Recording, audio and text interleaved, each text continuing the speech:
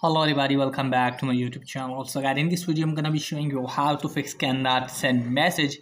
MMS messaging needs to be enabled to send this message. So guys, start without wasting any time. If you try to send a picture and it's not sending and it's showing the error like this, then I'll show you how can you fix this type of error. First of all, you have to close this page. Now after that guys, what you need to do is just simply you have to open settings app. Now after that guys, what you need to do is just simply you have to scroll it down and locate for iMessage. Now tap on that, and from here guys, what you need to do is just simply you have to scroll it on. Now from here guys, what you need to do is just simply you have to turn this off and then turn it on again. Now after that guys, what you need to do is just simply you have to scroll it up, and from here guys, what you need to do is just simply you have to turn this off for 2 or 3 seconds and then turn it on again.